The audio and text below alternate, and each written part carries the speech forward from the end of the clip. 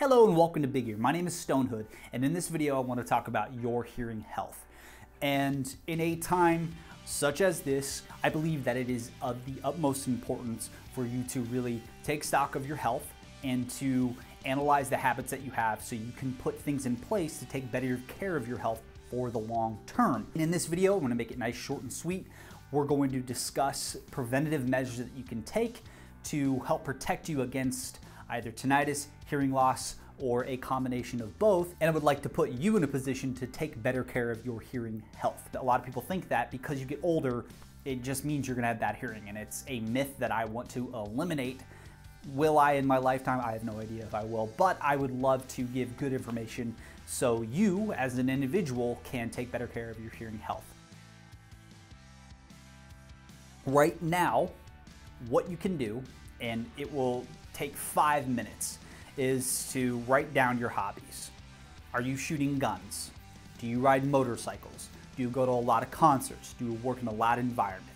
Take stock of your life, write it down, and understand what decibels you're facing.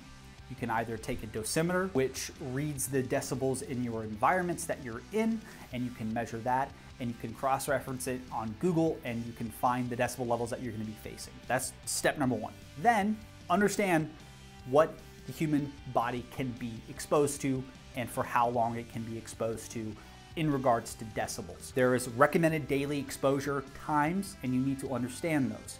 Really hammer it down, really understand what those recommended times are, and know how long you're being exposed to these decibel levels. Now, there's different sounds that come in at different frequencies, so that may be another thing that you need to do. Understand the frequencies that you're exposed to. I will put down below in the description of this video great articles that is a wonderful place to start, but it's going to be on your own volition to go out and do your homework on decibels, sound pressure, the different frequencies that sound waves travel in, and the decibels that you are exposed to. Because as somebody who is in the field on a daily basis and going and traveling the world selling hearing protection, I found that this is a completely individualistic experience.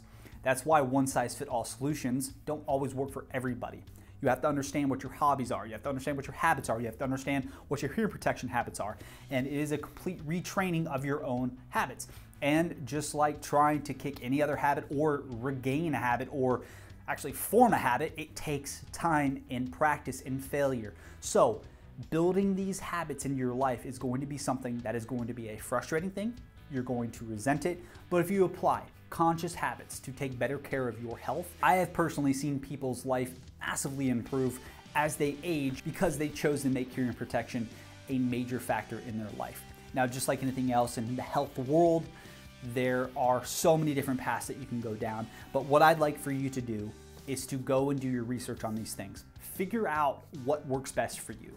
Now, there's so many different products out in the world. There's so many different hearing protection devices and things that will allow you to protect your ears. But when it comes down to finding the best solution for yourself, is you have to understand what goal you're trying to achieve. What are you doing in your life? There's different hearing protection will work great if you're in a gun range as opposed to working in an industrial facility. There's hearing protection will work better for those of you who ride motorcycles as opposed to those of you who fly airplanes. There's so many different products that will allow you to protect yourself when you're doing the things that you do. And the biggest thing that I find is that it has to be the right product for your ears. So you got to do your homework. And if you're gonna change your habits, if you're going to take a look at your life and change those things in your life and make a conscious decision to protect yourself and live a healthier and happier life, you have to figure out what's going to help you with the issue. If you are controlling the things that you can only control, if you're wearing the right hearing protection, if you understand that if you're going to be shooting guns, you're going to be needing a higher reduction filtered earplug or a full stop earplug or electronic hearing protection, because there are different factors about sound that can alter and can change, but you do have control over one thing, and that is protecting yourself and putting in earplugs. If you put in earplugs and you create a positive habit for the next 30, 60, or 90 days, you can alter the next 30, 40, or 50 years of your life if you consciously protect your hearing.